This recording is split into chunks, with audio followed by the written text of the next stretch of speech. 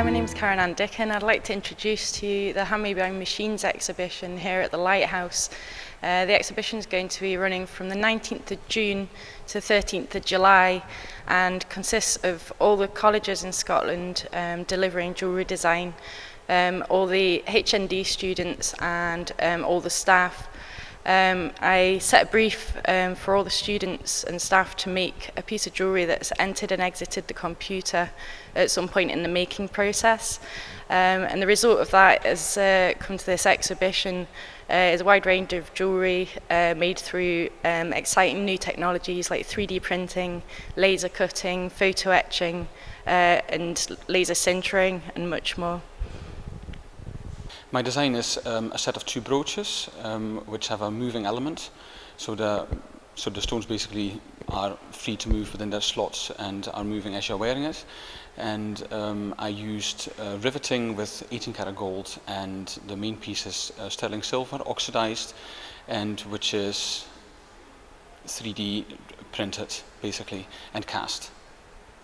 I think it's a great opportunity to see a diversity of pieces, a kind of a big range of different techniques, and to let your mind go to something else to might not have seen before. And because a lot of people haven't seen 3D printing and haven't seen laser cutting and all these techniques, so everybody is kind of more used to box standard jewellery, and this is kind of thinking out of the box. So I think it's a great opportunity for people to come and to see it all. My design is for 3D printed rings and with an element of a cactus inside it that's actually grown out of it.